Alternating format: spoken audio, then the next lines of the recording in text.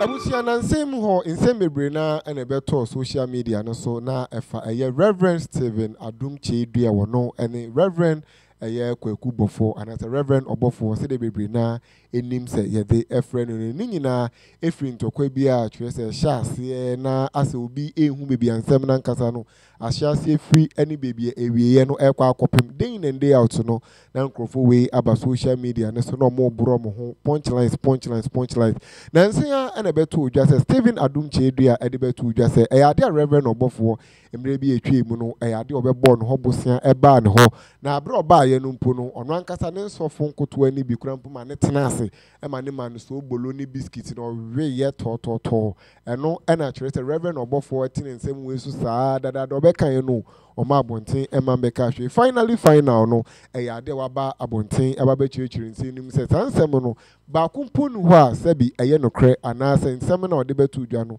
eye nokre na emom no ade a onko ho mpo ebusia yenko ni enkotie nsem a Rev Obofour ede tu dwa because me ba kwasi ada sore aboma kwasi that's right komansi ayema tema started abai bishop we no radio na bishop ni po watakura de nti me di se me hyasai tie na nyame wo nyame oguso a wo ye me do ba bia me favor bi kwa ama me you as young as me and na woman ni doso enya sa na concert no na etuo no mo bo no mo di ago na ne kola na brantie bia osuwa na tiko aso obo hwerema no oti ase ne ho fon sa mpabo ade akọ yama na kote no oti waso mo gura awurade adwuma ho no na mpesa sa papa no hunu nyansa no no papa ni pani no gya agimi no na ne nkura no so gya agimi wadaro man de ntuo no kura mpo de to nchen kura mpo ba ko bi kura na ene ne na mframa mu a me se de o picture tale ho a obi forward ba ko bi kire me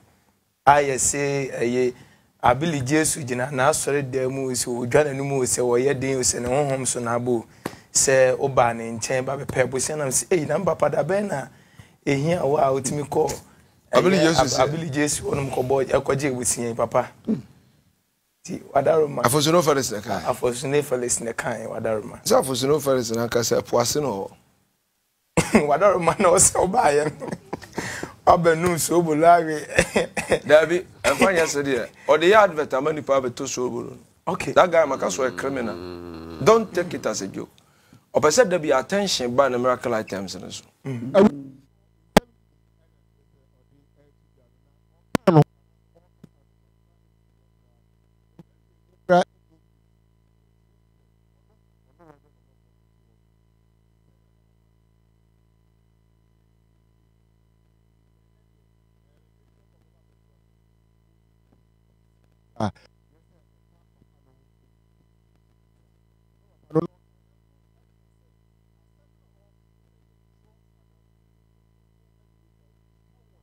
Yakopon obo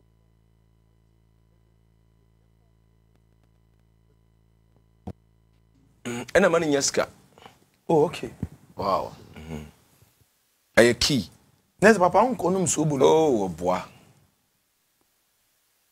ono so bulu ne timi ya adwuma ade no num bi mana pampa mumfu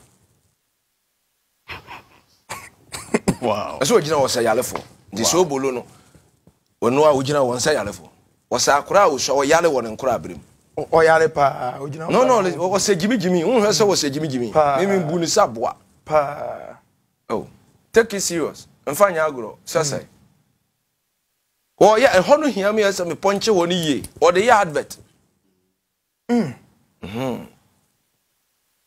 ebi ananyo one media so one media onimi ami oh the other tun bi a blogger bi na pesca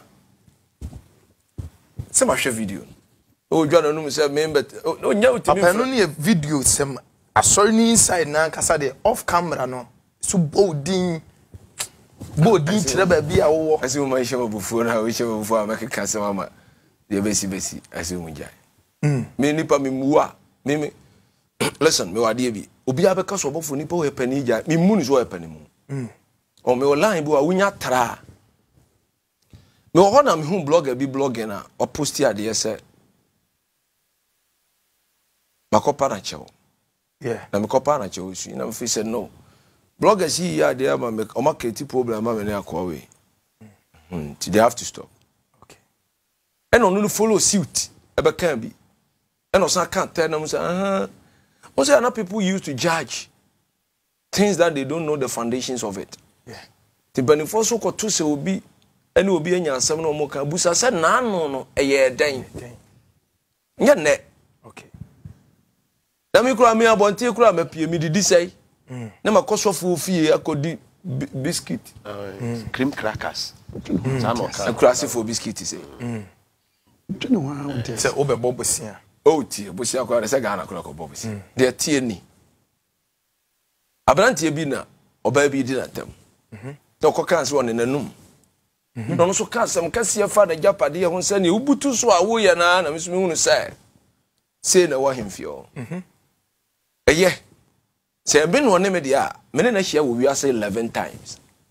Papa cho say. So eye me ma be purpose. Wadaruma. Ba wura na soro no so aba ma soro ase wura office. If you was in so estate wa ba ho. Ya trans ya ne ma serious 11. But me so so be prove a kira Ghana. To wi me ni no ya say ye nim ya ho papa. My do baako. Ye share 11. Wow. Oba me ho na nse gu na chi. Ti 11 no na. Ene ma kira 3 pem. Papa sunsumu na say Undam famu ase. No ho bi akopa bosi obi wo sunsumu. Ah, eh. Me nkopa bosi an ho. Say oni me dia nya ebi anyi oni me dia oni me dia. Therefore, nchiremu ni de na osu na ebesie. Okwanyim obi atama no boys na say o akwanyim omu nua no. Hwan ne ko ginam sofo be na ko pa acho ma. Hey. Enkomo wo ho. Na chese rumai quotation ne no korese. Bible said the odi kai bonu nkuro no. Oda na otiri ni wo man ni nyina anim kosi say. That's right. Ni yonko ba chirim 1817. Wow. Den obi ama sorry oba say tama boys ni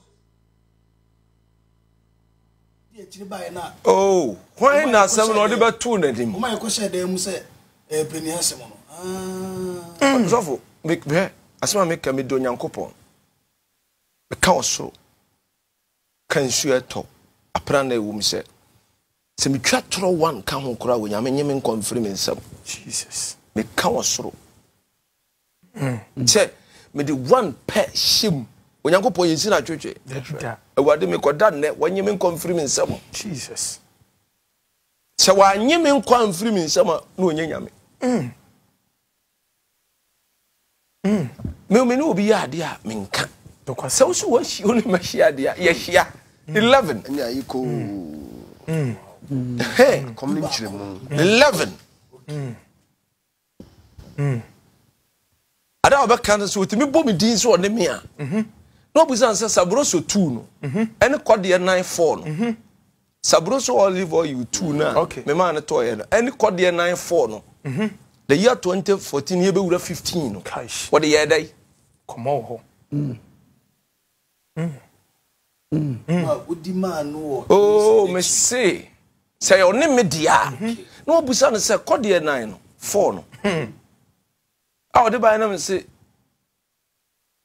ba ku ye nifa to onko sesa na mra me kan ni si tire kwan no so na no nam su dwondwo no Kaish. sa mre na ndo na so nipa ewu amusa for nsem ni bi ana atwese wako akwa akotie no na de fi echire ba no ade a anu den krampo se ne wate no because wo hwe the way a nkomo no efri ba na wo hwe the way a omomienu omadu omonkomo afa na omo social media so we too many way na we ato many way according to Rev Obofour no o kire ni nsemu a ampa onim no omahia da omahia 11 times say be at day 1 omahia saa makomako saa 11 na no e na o kire mu say omo di agro omo ye niama je say niama ehihye suma ase a omo se omo aye ne de ebuziafo eche nkuroi oyeye me na mi ka hu Rev Obofour mu na nkasa e na all kan wo kire mu say du be bi mpo no o ma na konya se onko no onko to eye sabrozo oyo ne kode nan embra na abusia ya jinse nsem no wa kan wie sana ne ewom ene ne wo keka no de eche ne waka dada no yenko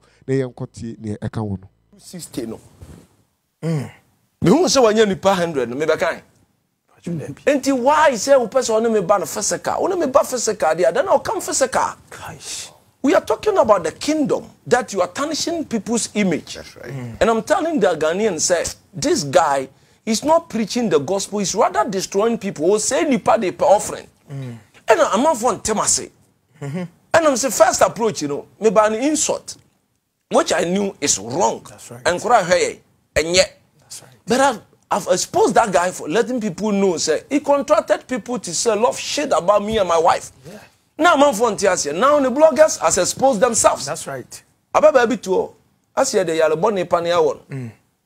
All of them, you will see me and them very soon. You understand? Yes, Papa. Any partner or two or Kasano. The message, you know, it does not help the gospel that we are all following. It's going against, it's doing the contradicting messages. That's right. To turn the faith of the gospel. Yeah. And I'm saying, I agree with his age when you need, I respect that. But I disagree with his age. I want no man, Obiska. Say, Kososiniso, that guy used to pass out to say, Jetabino. Jetabino. Say, Kososiniso. And Tiwana no more can summon Obofour you in the journey, and I saw blogger and I say, you man, which he will never go scot free. That's right. I swear by my life. And some. At that time, Memphis. Now, some other. Me fee. No question. But no, me nimba be free. Okay. Until some papa now come about blog and eating. They will say, go away. I mean, you're 31st. That's a human in Iowa. It's one now, you're human. And now, why bad human as well as a human and cop.